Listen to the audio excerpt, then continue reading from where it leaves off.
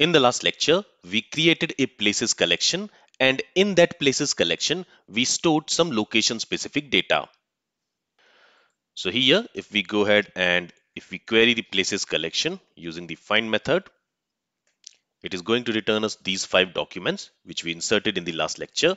Each document has a name for the place. Each document has a category, what that place is, and it also has this location, which is storing what type of location data we are storing and the coordinates of that location. So here we are storing a single point location, and these are the coordinates of that single point location. First, we have the longitude and then we have the latitude. So in GeoJSON, first we specify the longitude and then the latitude.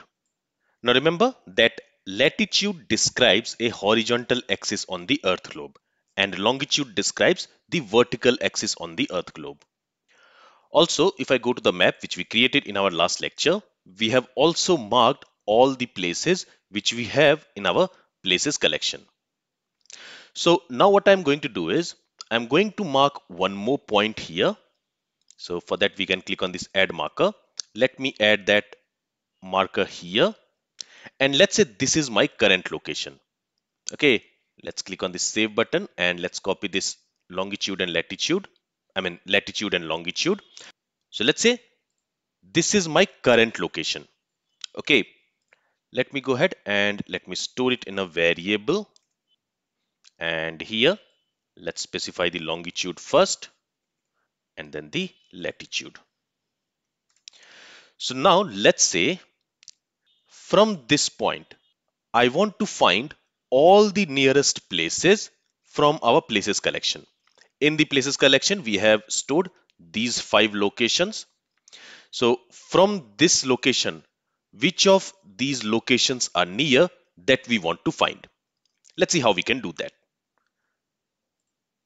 So for that, I'm going to write a query here itself. So what we want is we want to find all the places from the places collection. So on the places collection, we are going to use this find method. How do we want to filter the places? Based on the location field. So let's specify the field name, and first we need to specify this document, and inside that we need to specify the field name, which in this case is location. It is location and not locations. And to this we are going to assign a document. In this document, we are going to use an operator called $near. And this near operator is going to give us all the nearest places to a given point from the places collection. To this $near operator, we need to assign another document, another object, in which we need to specify the details of the location from where we want to find all the nearby places. So to specify the details, we need to use $geometry operator. Using this geometry operator, we specify the details of the location, like the type of the location and the coordinates of the location. So here we need to specify the details of this location from where we want to find all the nearest places from within the places collection. So we have already saved its coordinates in this array here. So this geometry here also we need to specify the type. Here the type is going to be point. Okay, and then we need to specify the coordinates of that point, that location. For that we can use this coordinates, this property, and to this let's go ahead and let's assign this array where we have copied the longitude and latitude of that location. Okay, so now what this near operator will do is it will search for all the places. It will look into the location field of all the places documents, and there it will see which of the places is near to this particular location, to this particular coordinate. Okay, currently if I copy this, if we paste it here, and if I run this command, we will get an error. And the error says unable to find index for GeoNear query. Here we are using this $near operator, and behind the scenes, the name of this operator is GeoNear. So basically it says that it needs an index on this location field in order to use this $near operator. Now, which index does it need? So this location field in our collection is storing the coordinates of a location. And since we want to work with the coordinates of a given location, on that location field, we need to have a geospatial index. Then only we can work with geospatial data. We can use geospatial operators. So to use geospatial operators on the field, we need to have geospatial index. And to create the geospatial index, let me first clear the console here. Let's go ahead and let's create a geospatial index on the places collection. So let's call create index method. To this, let's pass a document.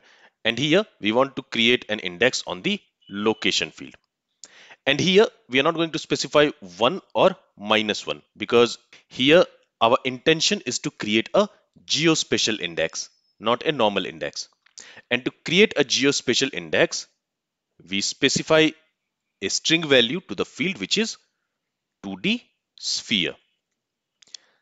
When we set the field as 2D sphere, here we are telling that on this location field, we want to create a geospatial index.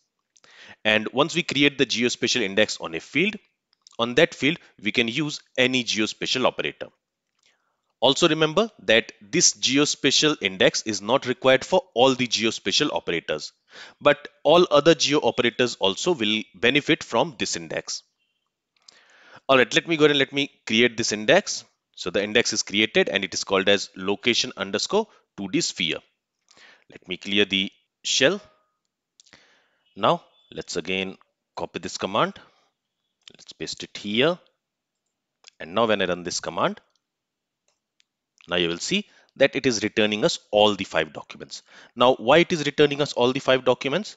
Because here we have not specified any distance which we will consider as near. So for example, here I can also go ahead after this geometry operator. I can use another operator called max distance. And here I can set what will be the maximum distance which will be considered as nearby. If I say 10 kilometer, and here we need to specify the distance in meters. So 10 kilometer will be 10,000 meters. So in this case, this near operator will search for all the places in the places collection which comes within 1 kilometer radius of that given point. Okay, but here instead of 1 kilometer, I'm going to say 300 meters. So this is the maximum distance. If you want, you can also specify the min distance. But here I'm not going to use min distance. We'll only keep max distance. Let me copy this command. Let me clear the shell here. Let's paste the command.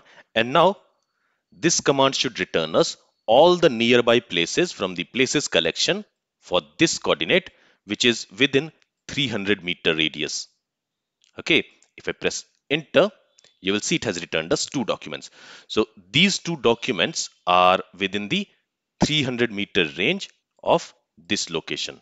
So if I go to map, here we have Orion Mall and ISKCON Temple. So this is ISKCON Temple, I guess, and this is Orion Mall. So these 2 places are within 300 meter range of this point. So that's why those 2 points have been returned.